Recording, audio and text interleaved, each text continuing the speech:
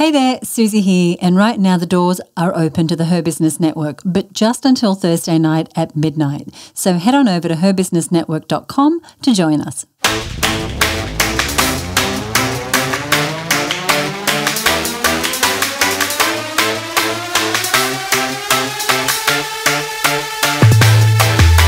Hi and welcome to the Her Business Podcast, the show for women growing and scaling a business. Susie here. Now, one thing that women who start their own business often say to me is, I wasn't expecting to feel so alone, so isolated. Running your own business can be exhilarating and empowering and rewarding, all those good things, but there can also be days where you walk a really lonely road. Even if you're surrounded by people who love and care about you, there can still be times where it feels like there's no one to turn to. Friends, they just don't get it. Your partner, your family, other important people in your life, they mean well, they love you, but they can sometimes keep you down by trying to keep you safe. And as you begin to second guess yourself, questioning whether you're even on the right path, I want to encourage you to find your business community. Because if you're lucky enough, you meet others along the way who understand, people who see you and celebrate you, people who speak your language as a business owner and who know the journey you're on because they're taking that same journey themselves. Trusting their ideas, making a difference. These are the people you can go to for much needed advice or to share a win, to have a laugh, to be inspired, or to get that nudge you need to step up and step out. This is your community, and it's your community that'll keep you going through good times and bad. It'll help you keep the spark alive and build your momentum in your business. And it's your business community that will lift you up and let you know that you are never alone. One of the things that really lights me up is seeing members in our community connect and lift each other up and really be there for each other. And they do this in good times and in bad. And this year, well, we've had our fair share of bad.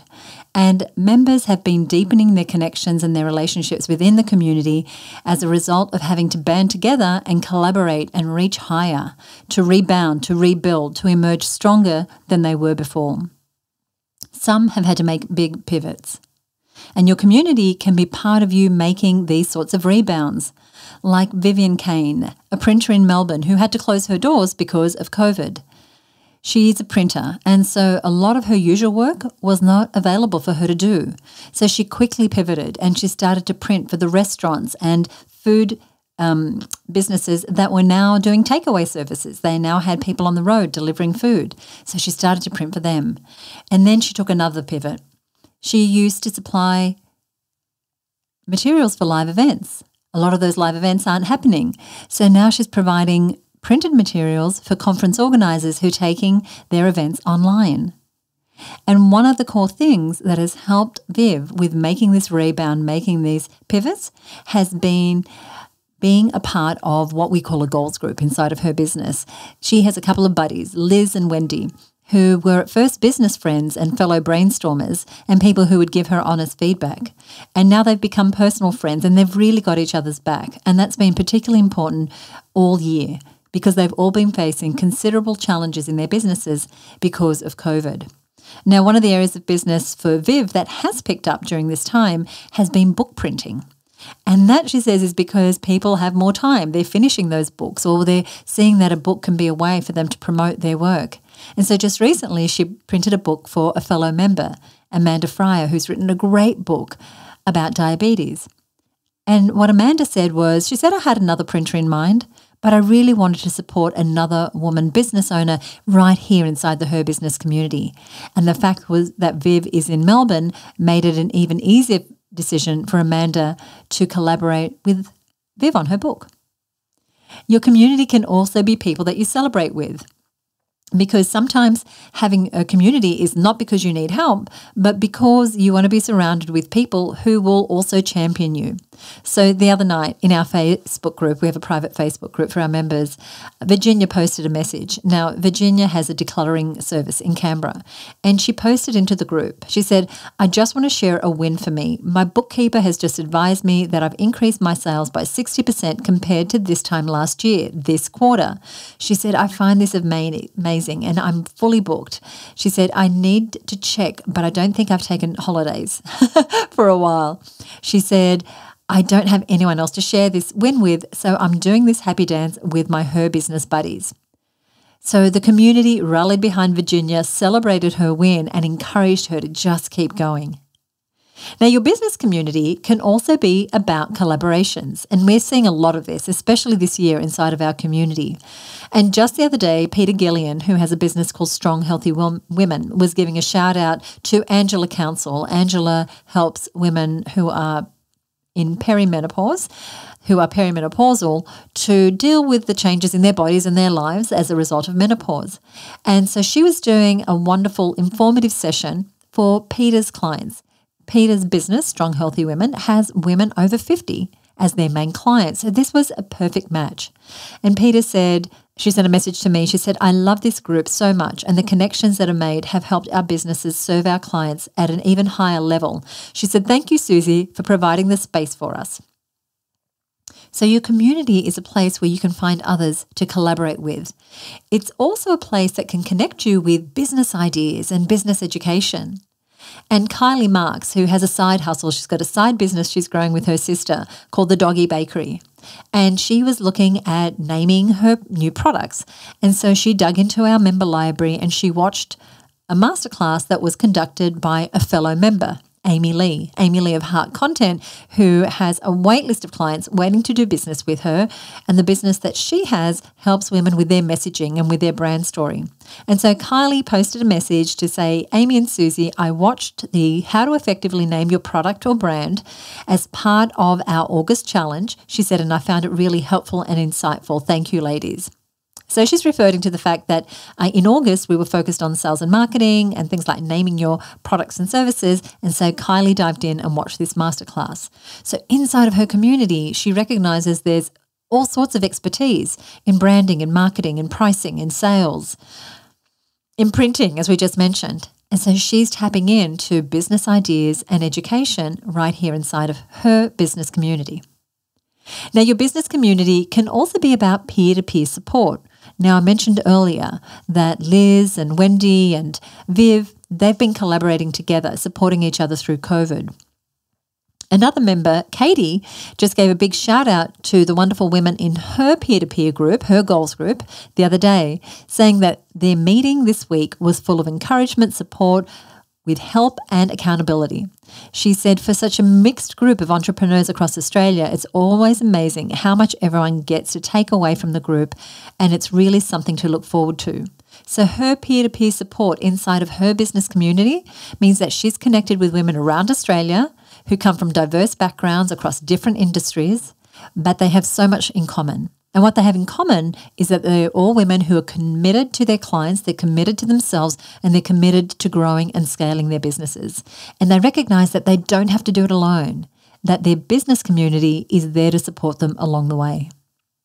Now, your community is useful for so many things, including suppliers.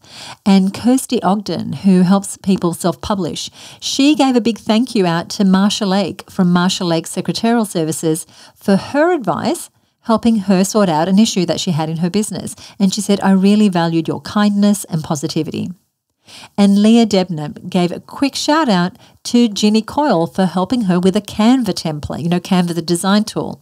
And also to Nicole Stark, who said she was coaching her through the creation of a new service and course that's really going to help her create her ideal client avatars. Something that is so important for getting more of your ideal clients is knowing who your ideal client is.